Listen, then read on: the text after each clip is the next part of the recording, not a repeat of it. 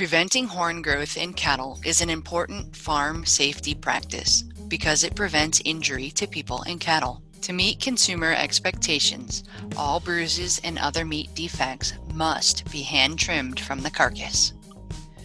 Using polled genetics is the best way to avoid having to remove horns. The polled gene is dominant to the horn gene, which means that calves may be polled even if only one of its parents is polled. Both parents do not have to be polled for a calf to be polled.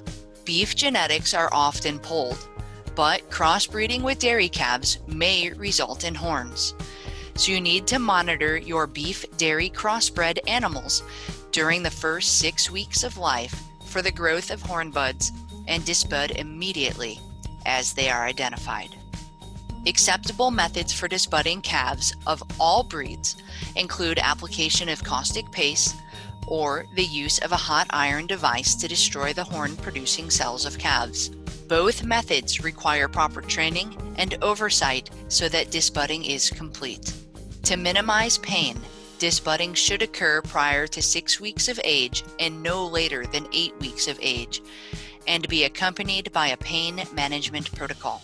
In young calves, the use of a hot iron requires greater labor and restraint than the use of caustic paste, and is associated with the smell of burnt hair. Caustic paste should be applied within the first few weeks of life and is less effective and discouraged after the calf is 2 weeks old.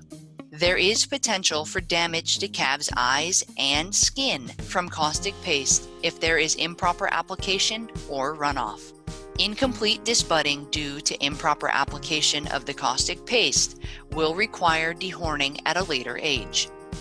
For steps on how to use a hot iron or caustic paste for disbudding, read the UW Extension fact sheet entitled Disbudding Calves.